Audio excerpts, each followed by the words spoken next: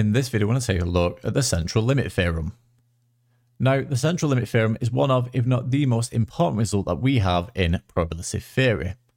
And truthfully, I don't think I can give it the justice within this video to make you fully appreciate why this result is so incredible. However, I am hoping by towards the end of this video, you might start to appreciate some of the beauty of the central limit theorem. So let's start then with a normally distributed random variable. So x follows a normal distribution then with the parameters of mu and sigma squared. And let's consider taking a random sample of n observations of this normally distributed random variable. Then the sample mean, x bar, is also normally distributed with x bar following a normal distribution with the parameters then of mu and sigma squared over n. And this here is an example of a special result known as the central limit theorem. So the central limit theorem states that the mean of a large random sample taken from any random variable is always approximately normally distributed. And this result is always true regardless of the distribution of the random variable. And we'll see a few more examples of this concept in more detail within the next video. Okay, so let's summarize then.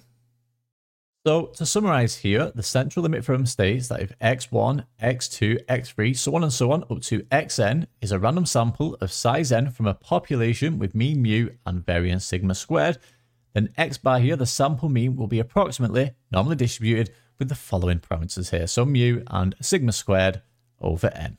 Okay. And do know here that this is an approximation, and as such, the approximation improves as n gets larger.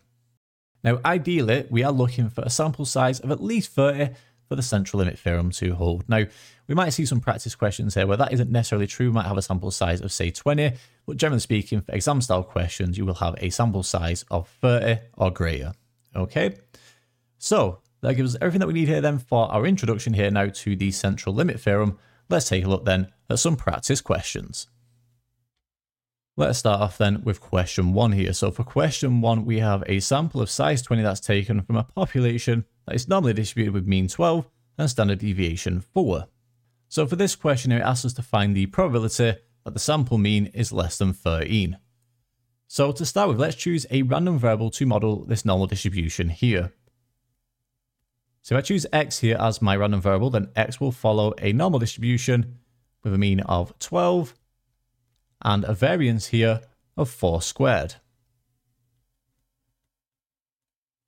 Okay. Now, we need to use the central limit theorem here because we want the probability that the sample mean is less than 13. So now if we use the central limit theorem, and I'll abbreviate this here to CLT. Okay, this just means the central limit theorem. Then in that case, the sample mean x bar will be normally distributed. Now for the mean here under the central limit theorem, this will be the same, so this will also be 12. However, do be careful here for the variance now using the central limit theorem, because in this case, the variance now will be 4 squared over the sample size n, which in this case here, my sample size is 20. Okay, so we get 4 squared over 20, like so. Now what we're looking for here is the probability that the sample mean is less than 13. So therefore what we're looking for here is the probability that the sample mean x bar is less than 13.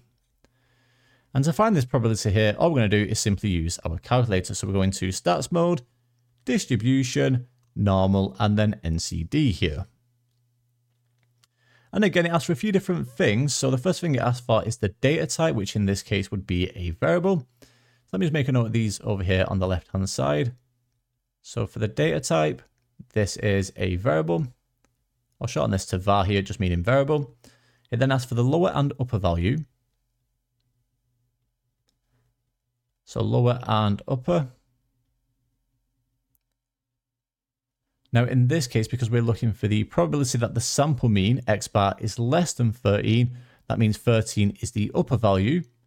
So we put 13 as the upper value, and then we need to choose an arbitrarily small value. So I just put minus 999,999. Something along those lines is absolutely fine. It then also asks for sigma here and mu. So clearly mu is nice and straightforward. That is just 12 here, so the mean is 12. However, do be careful here for sigma. So don't forget this is sigma squared.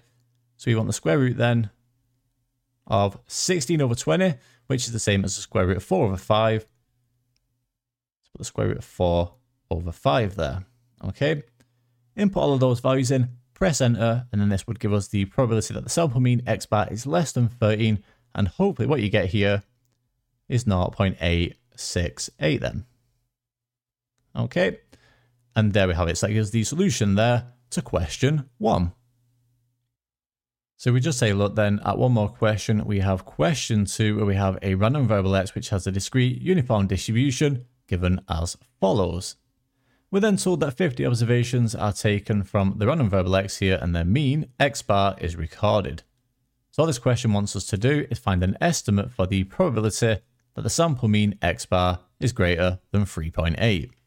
So I think the first thing to do here is to set up this distribution in the form of a table. So the probability distribution for this discrete uniform distribution given here. So along the top row, this is the values of x here that we can take. So x, that would be 1, 2, 3, 4, 5, and then finally 6 here. And then along the bottom row here, this is the respective probabilities then. Okay, so the probability that our random variable x here is equal to some value, little x. Well, as you can see, these are all equal to 1 over 6. Okay, so we get 1 over 6, 1 over 6, 1 over 6. Keep going here. It's a little bit tedious, but you get the idea. Like so. Now you don't have to do this table here, but I do find it helpful just to set up the probability distribution in the form of a table. Okay. Now to use the central limit theorem here, we need two things. We need the mean, so the expectation of our discrete random variable here, x, and we also need the variance of our discrete random variable x. So let's start then with finding the expectation, the mean here. So the expectation of x here, hopefully nice and straightforward. Remember, we covered this in chapter 1 for further starts 1 then. So we do 1 times 1 over 6 plus 2 times 1 over 6 plus 3 times 1 over 6, so on and so on. So like we said, then it's going to be 1 times 1 over 6 plus 2 times 1 over 6 plus 3 times 1 over 6, and so on. And we keep going here until we get to 6 times 1 over 6. Okay. So save a little bit of room here. I'll skip to the end. So 6 times 1 over 6. Now clearly we could simplify this calculation here just by factoring out 1 over 6. So I get 1 over 6 times 1 plus 2 plus 3 plus 4 plus 5 plus 6. Okay. And if we evaluate this here, 1 over 6 times this summation here, what we get then is 7 over 2. Okay, so we get 7 over 2 or 3.5, whichever you prefer there. So that's the mean, that's the expectation of our discrete random variable x. Now we also need the variance here, so the variance of x. So the way that we find the variance here of our discrete random variable x, well, this is equal then to the expectation of x squared minus the expectation of x all squared. So minus the expectation of x all squared. Okay, so we already know the value of this here. We just evaluated that above. So what we need to do then is evaluate the expectation of x squared. So let's start then with finding the expectation of x squared. So in this case here, the expectation of x squared, well, that's going to be 1 squared times 1 over 6 plus 2 squared times 1 over 6 plus 3 squared times 1 over 6, so on and so on. Okay, so we get 1 squared times 1 over 6 plus 2 squared times 1 over 6, so on and so on. So again, I'll just skip to the end here just to save a little bit of time and room. So we then get 6 squared times 1 over 6. And again, just like we saw for the expectation of x, we can simplify this calculation again just by factoring out the 1 over 6 here. So what we get then is 1 over 6 times by 1 squared plus 2 squared plus 3 squared all the way up to 6 squared. Okay, so let's write this down here. like so. And if we evaluate this here, what do we get then? So again, just put this into your calculator. So 1 over 6 times this summation here. Obviously, make sure you include the squares here as you go. And if you do this correctly then, what you should get is 91 over 6. Okay, so we get 91 over 6 there. So therefore, in that case then, so the variance of x here, var x, this is equal then to the expectation of x squared, which is 91 over 6. So 91 over 6 minus the expectation of x all squared. So in that case, then we minus 3.5 squared here. I'll just do minus 7 over 2 squared. Either's fine. So if you do this on your calculator, then what you should get here is 35 over 12. Okay, so we get 35 over 12 there. So we're pretty much done now. So now let's use the central limit theorem. So use the central limit theorem. Again, I'll abbreviate this to CLT. Okay. So in that case then, the sample mean x bar here will be approximately normally distributed with parameters then. Well, the mean is just the expectation of x. That's going to be 7 over 2 or 3.5, whichever you prefer. So I'll write it as 7 over 2. Now, for the second parameter here, remember, this is the variance of our random variable x here divided by the sample size, which in this case is 50. We had 50 observations. So I get 35 over 12 all over 50, like so.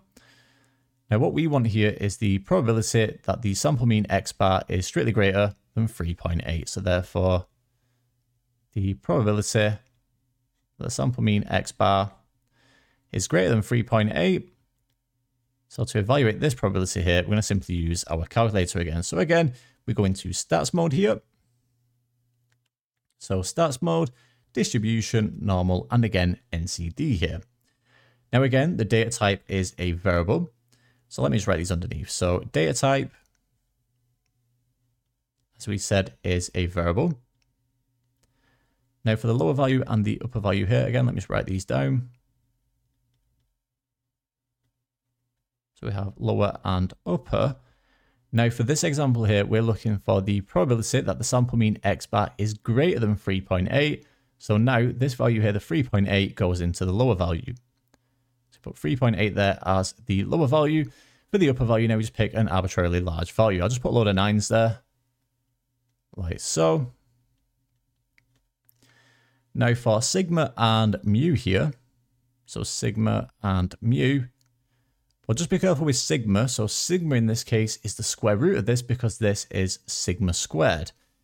So we have the square root then of 35 over 12 all over 50. Okay. And then for the mean here, mu, well, that would simply be 7 over 2.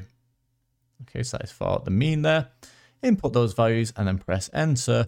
And if you do this correctly, then what you should find here for the probability that the sample mean x bar is greater than 3.8 is equal to 0.107 there. Okay, so we get 0.107 there. And there we have it. So that gives the solution to question 2. And that actually brings us to the end of this video on the central limit theorem.